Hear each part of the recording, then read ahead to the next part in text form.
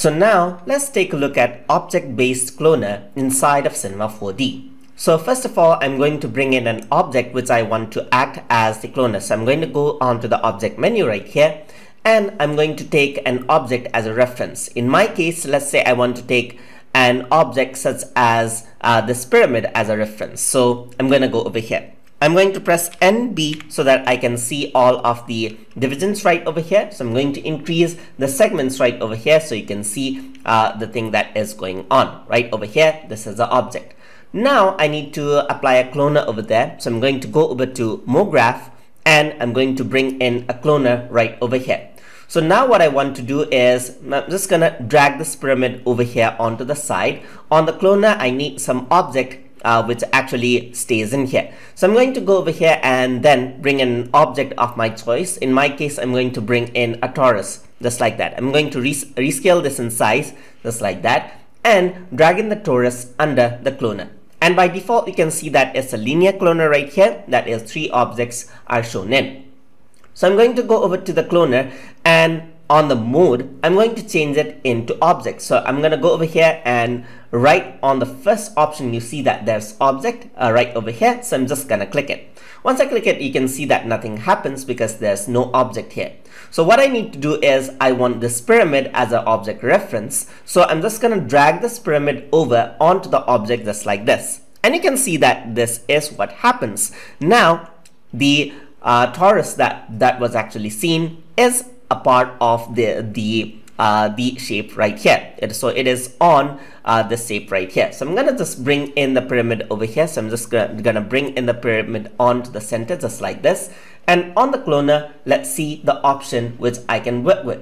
So you can see that now I can go with mode of object right here. There's clone right now. The iterate is here. You can also go for random section right here. You can go for bend and so forth. So there are different cloner modes as you can see right here. So you can also fix the clone modes and everything else. You can increase the count, which increases the level of cloners as you can see right there. You can also go over here onto the pyramid and disable it. So I'm just going to add it onto a layer. So I'm just going to add a new layer from the object selection and then disable the visibility right over here so that I can just see the cloner object right over here. So I'm going to go on to the cloner, onto its attributes, and over here you can see that you can increase the count. You can also increase it more just like this, and it'll follow the object cloner just like this.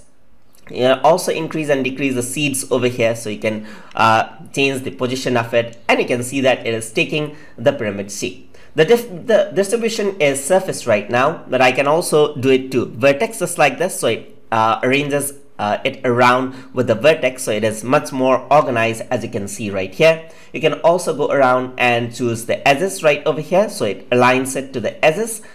Also the polygon center, so it aligns everything to the polygon center right over here, and also to the surface. So surface is mostly randomized, and volume is when everything piles up inside as well, as you can see just like that. And there are other things that we can work around as well. So distribution, volume, even its axis just like this.